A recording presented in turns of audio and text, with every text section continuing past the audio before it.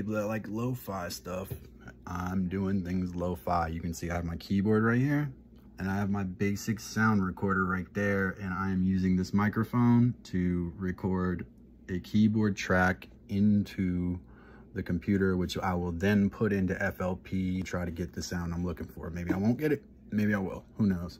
But yeah, keyboard like this, bass line. I know the tempo, so then I'm gonna put that into FLP.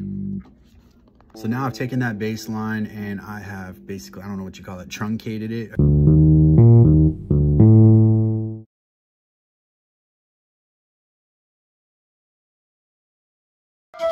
So I have to find where beat 1 is without putting the metronome on.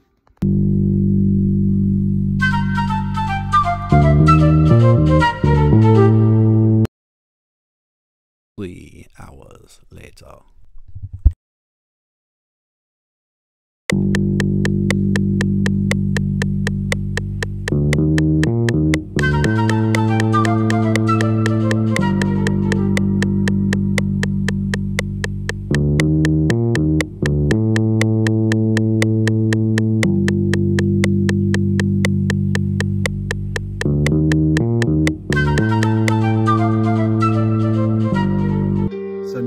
Squared up what I have on the computer, and I'm going to add this piano sample from the keyboard. So same process. I added the piano sample, which wasn't very difficult. Then I started messing around with putting the drums to it little bit by little, hi-hats, etc.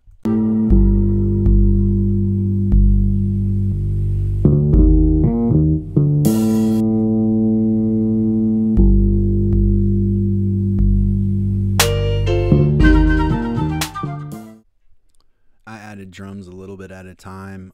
I added hi-hats first and then kind of humanized those, or made them sound like they were being played by real drums. Then an open hi-hat.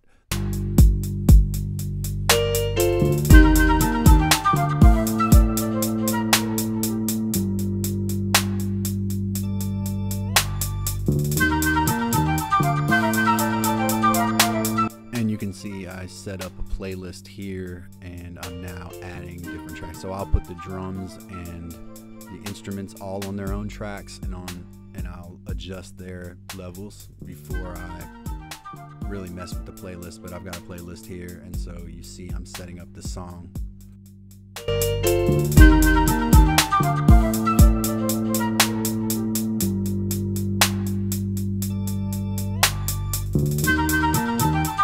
Now I've added the synth that I wanted to put in there. That type of instrument I always felt like made a track sound extra gangster. So you have the synth added in there. It's not the final product, but it's definitely satisfactory. I'll probably go back and listen to it tomorrow and find something wrong with it. And I'm sure there's stuff that the real, audiophiles out there will say, oh, the compression's not right, the reverb's not right, whatever it may be. But I just wanted to show you what the basic process is for creating, a beat from scratch using a keyboard and FLP.